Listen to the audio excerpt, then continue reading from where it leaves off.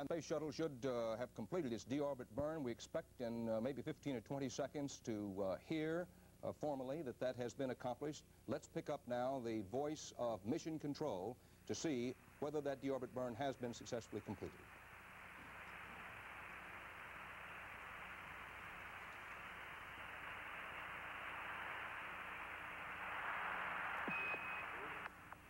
Houston, 3 Yargady, over. Okay, Houston, read you loud and clear, and the burn was good. Okay, that's super, Joe.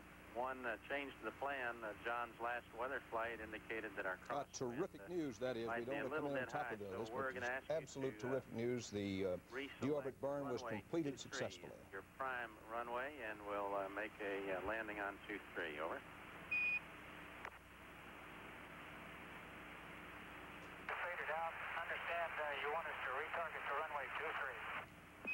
That's affirmative. Runway 23, over.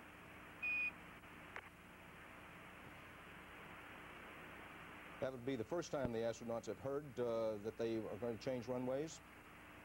Yes. A little more than 50 minutes now until the landing of the space shuttle. The deorbit burn has been completed. The crew now going through the change of attitude with the spacecraft to get ready for the tremendous heat and friction that the craft faces as it re-enters the Earth's atmosphere. 5 minutes remaining in the pass. Let's go to Edwards Air Force Base in California, where Walter Cronkite and Leo Krupp are. Walter, the wind seems to not have died down any. Has it picked up any? I wouldn't say so. It's been holding about steady. The last time John Young made a landing pass in that Grumman orbiter test plane they use, he got wind readings out there on the runway of 12 to 19 miles an hour, or knots actually. It translates roughly miles an hour.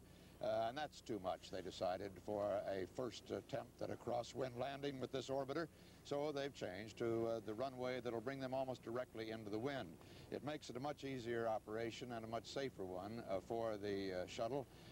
Now, it still means that they're going to have to take over controls a little bit more than had been anticipated, perhaps, because up at the altitude where they have to make the turn, they come in, you know, almost flying east, and they turn around and come back flying west to make their landing. Where they make that turn at but about 25, 30,000 feet, it's blowing better than a hurricane force, 90 knots of wind, according to John Young. Well, at that speed of wind, it means that the automatic control system would try to bank that plane a lot sharper than otherwise to make that turn quickly enough before it's blown off course.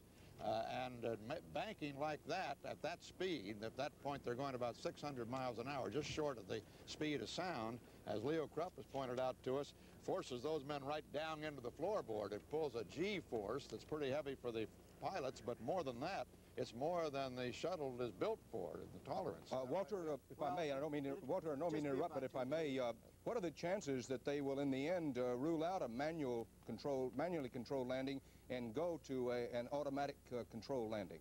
Well, I think Leo can answer that. It's almost nil, because as I was just trying to explain, Dan, a automatic controlled landing with that turn would mean that the plane has to bank so sharply, following the course around that the automatic landing is programmed for, that they'd have a G-force against the plane that is greater than they want. So instead, Joe Engle flies the plane around that turn and banks much less sharply than otherwise, but can cut across the turn, blow out, let himself be drifted out by the wind, and still make the approach as planned. Is that right, Leo? Yeah, that's right, Walter. The auto land would probably pull around 2 Gs. It's really not too much for a pilot, but it's more than we like to pull on the shuttle. So Joe will take over manually, and he will lead turning onto that turn around the final so that he can let the wind drift him. That way he doesn't have to bank as steeply as the auto land would bank him.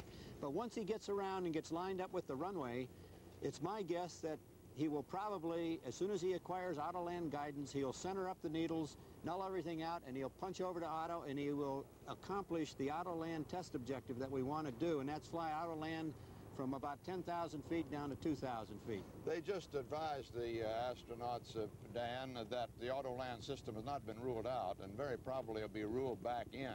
It was ruled out when they were going to make that crosswind landing on the other runway here. Now, what they're telling them is that they'll probably go back to the Autoland system now that they're on the runway into the wind and no crosswind problems. But they haven't advised them exactly of that as yet. Back to you, Dan. And our CBS News coverage of the return of Space Shuttle 2 will continue after these messages.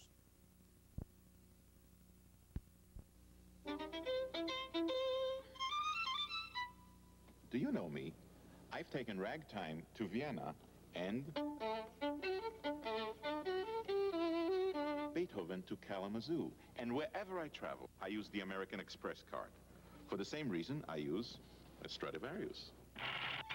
To apply for a card, look for this display wherever the card is welcomed. The American Express card. Don't leave home without it. Hi. The astronauts have completed the deorbit burn high above the Earth's surface. They are now trying to position the spacecraft for that tremendous heat and friction they must face as the Earth's atmosphere begins to hit against the bottom of the spacecraft. We're about roughly 15 minutes from the time that the astronauts go into their communications blackout. We are about 44 and a half minutes away from the landing at Edwards Air Force Base in California. Morton Dean has been covering the flight from the Johnson Space Center in Houston, Texas. That, of course, is the place where the flight is controlled. It's also the place where the astronauts train. And Mort's been reporting on that, too. And on one occasion, he actually went through some of the training program. The correspondent arrives. Like a good soldier, he has volunteered for this assignment. The crew of the second shuttle flight arrives. Richard Truly and Joe Engle. They're here because they have to be. It's part of their training. In civilian life, the plane is a 707. Inside, it's been converted to resemble a giant padded cell. Soon, the work and the fun begin. Okay. Turn around, Patrick. We are floating, and it's Mary Poppins, move over. It's like swimming in air or walking on air. Down is up and up is down. There's no up or down in zero-G. How does it happen? It happens by turning the plane into a roller coaster. The plane rockets upward a 45-degree high-speed climb to about 32,000 feet. Then it's throttled back and arcs over. That's when zero gravity or weightlessness occurs while it's arcing over. Zero-G lasts about 25 seconds, and then the plane plunges about 10,000 feet. And then up we go again. And there we go again. Whoa! There we go again. Complete lightheadedness. Let's see the ball now. The ball is going, drifting off toward the cameraman. Not a bad curve there. And it feels as if your body just wants to fly off this chair. The main purpose of these flights is for the astronauts to get used to working in zero-G. The shuttle crew, Engle and Truly, had specific tasks to perform during each period of weightlessness. What did you learn today? What were you trying to accomplish? Well, we've been having a hard time, Mark, getting in and out of the suit and connecting the ring, and so we're kind of curious on how a lot of the little things like loading the camera and putting some of these cameras together and eating some of the food in zero gravity, how it really works. Some of the equipment that we're taking along, we were really curious to see just if there were any things that we ought to know about ahead of time, be ready for when we got on orbit, because that's kind of expensive time up there. But mainly putting on and taking off the suit. This type of flight is the only way for the astronauts to get a real feel for traveling in space without going there. It's an unusual work environment for a CBS News crew. Cameraman Pat Odell, soundman Arnie Jensen, and Comes my producer Mark Kramer here, upside down, and we're moving along with the greatest of ease. the plane did 50 of those roller coaster maneuvers on this flight. Up and down, up and down, up and down, up and down for almost 2 hours. How you guys doing? Don't ask. Quite a flight. It's a great one, wasn't it? Yeah, it's great to a certain point, I guess. But it is unusual. There's a knack to doing that, just like there's a knack to getting in front of a TV camera and looking right into it. But everybody keeps telling me, even astronauts get sick sometimes, so I feel You're dang a right. bit better.